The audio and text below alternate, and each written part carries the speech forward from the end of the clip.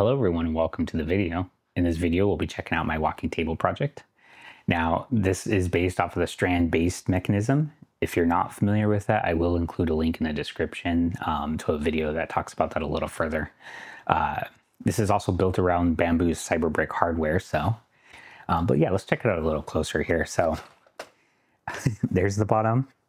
It uses 4030 DC motors, and this is kind of pushing the limit of what the Cyberbrick hardware can handle, because there is a lot of friction within this mechanism that you have to sit there and be careful about as you're assembling it. And that's kind of it's a little bit of an intermediate level project, because that while printing it and assembling it isn't necessarily that difficult, you do have to make sure that you're getting as little friction as you possibly can as you assemble the legs.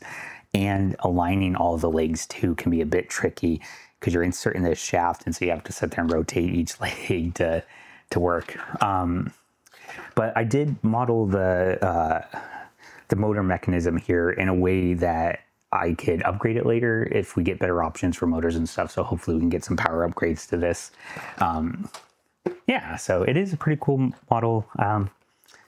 I have the remote control here. This is designed after like an industrial styling, but it is pretty simple because, you know, it's a simple table. It uses tank controls, so, you know, left, right, push it forward, backwards, whatever. We'll check that out in a second.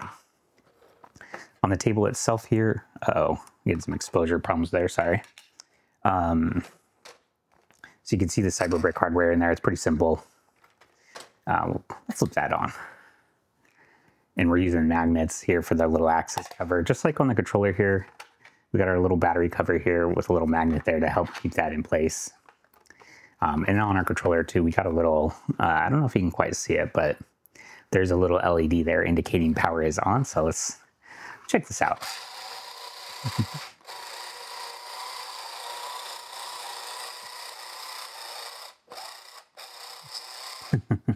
A little loud. So it is a cool project. Like I mentioned, because there is a lot of mechanisms here, there's a lot of chance for like friction, which can, you know, be a lot on the motors. I'm using 1:105 gear ratio in here, which gives it a lot more torque, but it can still stall out depending on, you know, how you push it. Going back or forwards and backwards isn't necessarily the problem. It's when you start turning, it puts a lot of extra forces on those legs. And I tried to design it in a way to kind of alleviate that a little by adding these little wheelie feet.